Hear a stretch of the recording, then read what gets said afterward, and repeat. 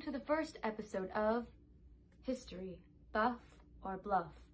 Today we're going to be talking about the weirdest facts in history and the weirdest myths in history. Let's get into it! In an excerpt of George Washington's life, Washington claims to never tell a lie to his pa. The lie in question, Washington cut down a cherry tree with his hatchet at only 6 years old. George Washington is renowned for his military prowess and his ability to convince his followers that everything he did was right. In reality, Washington may not have been the honest and beloved man we Americans see him as. To be fair, I don't think I've ever seen Washington as a good guy. Having owned slaves and a marijuana business, Washington led a pretty unethical life. Back to the story. We've all heard the story of young, honest Washington cutting down a cherry tree at 6 years old. But is it true? What do you think? All right, time for history buff or bluff. Drum roll, please. That's a bluff! Ding, ding, ding, ding, ding. Washington never cut down a cherry tree when he was 6 years old with a hatchet. That was just a big lie to impress people. You know, one of those fish tales. Moving on! Next up, we have Columbus discovering the Americas. Stay tuned for the answer. Christopher Columbus was an Italian explorer who sailed the great seas in search of a new land. We all know him as the incredible man our history books say he is.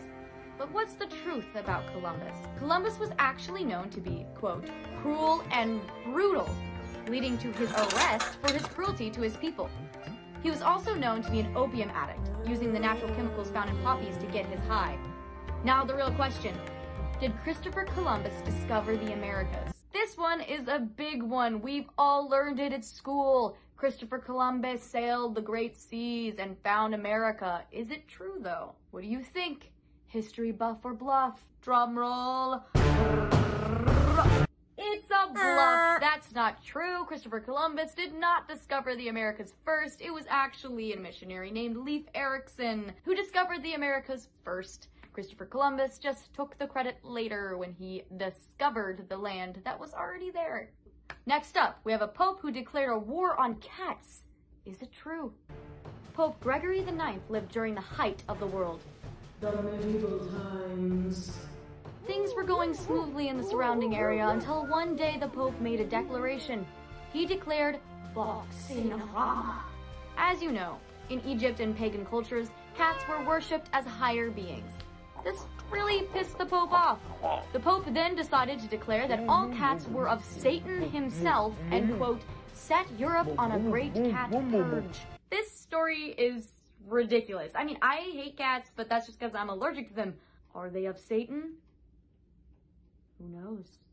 What do you think of this story? Is it a fact or is it faked? History buff or is it a bluff? Take your time. Here's the answer. It's real. The Pope actually did this. This is some crazy messed up Pope crap, but it actually happened. I mean, you can look it up yourself. That's the weirdest crap in the world. All right, thank you guys for joining me in my first episode of History Buff or Bluff. This has been an absolute blast, and I will continue to make these videos as we go on. Have a great day.